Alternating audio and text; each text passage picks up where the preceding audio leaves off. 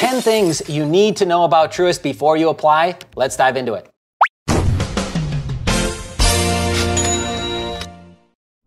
All right, welcome back, my friends. So we've been doing these top lists lately, and I like it. So we're gonna pull from literally the definitive guide to Truist, which we've had up now for a couple different years. We've talked about bb&t SunTrust now, I think since 2020, 2021. This play has been going on for a long time, at least 2019 that we know of. It has changed a little bit, and so I wanted to update you. So I got 9 things that you can see on the screen right now. The 10th is gonna be the most important. You gotta stay tuned to the end till I give it to you. All right, first off, if they hard pull it all, it will be Equifax. You can lock down your Equifax and a lot of the applications will still work. They have a pre-qualification online, which is right here. You can see this link. That takes you right over to the pre-qualification page, and that's still up as of right now. Many report that there's no hard pull at all, just a soft pull after they go through the pre-qualification page and get approved for the cards. Next, if you get pre-approved for multiple cards, you'll get approved for all those cards at the same exact limits. Now, there has been a slight little, maybe this changed, that took place in the last, I would say 30 days, which is that what we're noticing is that people can't get all 3 or 4 cards, they can only get 2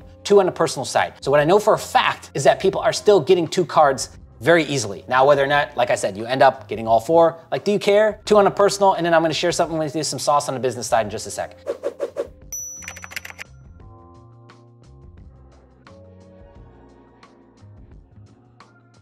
This works the same on the business side. If you get 1 card on the business side, you can get, there's 2 cards on the business side, I believe. So you can get both of them. They also offer business lines of credit, which we'll talk about in just a second. They are bankruptcy friendly or BK friendly. Seen multiple accounts now with bankruptcy 7s reporting that they were able to get pre-qualified on the page and then accepted after they went ahead and accepted the offer. States that Truist is open in, because you can only be in certain states. I'll tell you how to work around that in just a second. We've got Alabama, DC, Florida, Georgia, Indiana, Kentucky, Massachusetts, New Jersey, North Carolina, Ohio, PA. Don't know what PA is, can't remember. I've been out of the States for a while. Forgive me. South Carolina, Tennessee, Texas, VA, and West Virginia. Holy crap, I can't even recognize states now. Wow. Not great, Jay. Cards usually show up in 7 to 10 days. Let's take a small step back and cover one hole here. How do you get in if you're not in one of those states? You have to be in one of those states because when you go through the pre-qualification page, they got to drop down for what state you're in. Guess what? That's the only states that are in there. How do we get around that? Well, on the business side, we can do what's called a foreign filing. Now, what that means is that you designate or say to your state and to the IRS and to the government that you're going to do business in this state. You're going to pay to do business in that state, and then you set up an address in that state,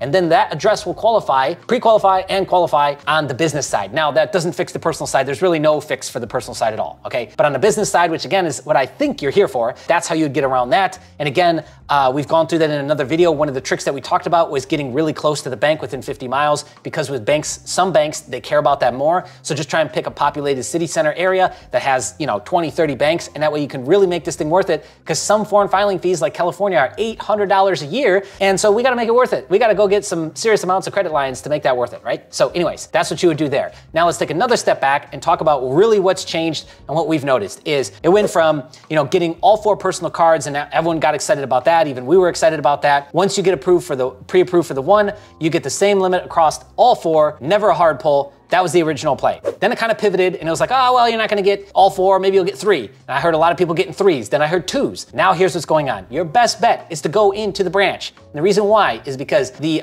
bank staff that work there, it's in their best interest to make sure that you get approved for as many credit products as possible. You can walk in there and come out with 4 credit products on just 1 hard pull. Okay, this is recent sauce. What you're gonna get is you're gonna get a business credit card. They're gonna also offer you a business line of credit at the same time, and then 2 personal credit cards. That's like the maximum you can walk out of there with. I've seen it happen multiple times now. You gotta ask for it, yes. But it seems like the 2 best personal cards as well is what you'll end up with. They'll end up with the same limit. They'll approve you for 1, but a lot of times you'll just end up getting 2. You'll see 2 accounts in your login area, even though you only applied for 1. I've heard of that. Or if you just ask for applying for 2, they'll give you both, okay?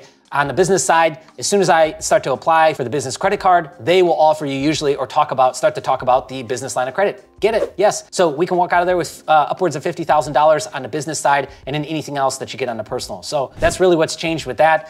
This is May, the end of May 2023. That's all the recent sauce. Let me know if you've got any extra data points in the comments below. Also, let me know your wins. If you go and pull this off and pull in, 25, 50K in a new bag with Truist, let us know in the comments. Let us know your data points so we can share it with the rest of the community. Thanks for watching. See ya.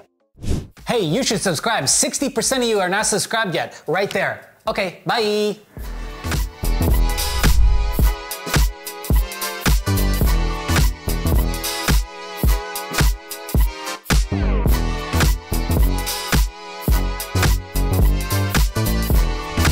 monkey.